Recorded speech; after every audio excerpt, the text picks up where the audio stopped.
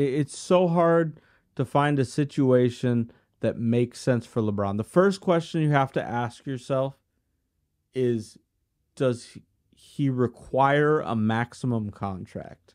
That's a good question. What do you think?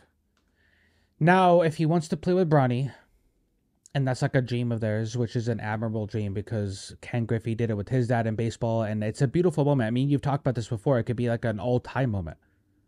Playing with your fucking son in the NBA, Yeah.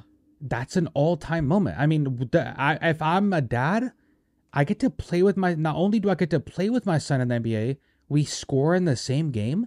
To me, that would be more important than ever winning a championship almost. Like, as like a human. Right. So, like, Jordan never did that. Kobe never got a chance to do that. I mean, who else has had a chance to play with their son at this level of their career and fame and still put up the points LeBron does? It's unheard of. I agree.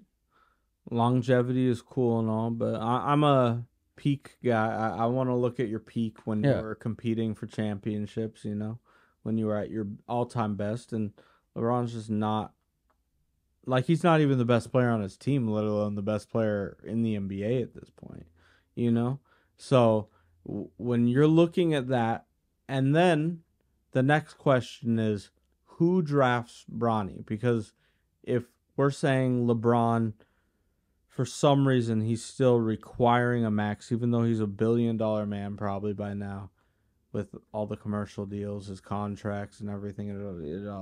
It would just make too much sense to... He has to be $1 billion man by this point. Yeah. But, like, does he require a max? And that really, really limits the teams he can go to. You brought up a good point earlier while we were at work, talking about, like, let's say he goes to the Pistons or he goes to a really bad team because that's a team that wants to draft Bronny to bring him there. I don't know if I want to see that. And then they win 20. You want him on the Pistons winning 25 games? That's not worth it to me if I'm Bronny gets 10 minutes a game. And then what? He just rides off into the sunset next year? Just to say he played with this kid? Yeah. I mean... Or the opposite question is the Suns draft Bronny somehow. They trade into the draft with whatever they have left. I think they have a draft pick this year. So say they take Bronny, and then they're like, LeBron, come over here. We're going to give you a minimum. I mean, LeBron and the Suns wouldn't be bad. Who did you say earlier? The Bucks? The Bucks? Yeah, the Bucks would be an awesome choice if they're able to pull this off. The Spurs, too. He said at one point in his career he wanted to play under Pop. Yeah. So that'd be kind of cool to see Wemby and LeBron. And, I mean, the whole Bronny thing is kind of like a... Side mission? Yeah, but it's not like... You get... Because the team that gets LeBron to come to them, you're going to get the jersey sales go to the roof, the ticket sales, everything in the city is going to start getting the glaze, the fandom, like, around the city. Everybody's going to make money. Like, everybody makes money with LeBron coming to your town, right? So that makes sense from a money standpoint.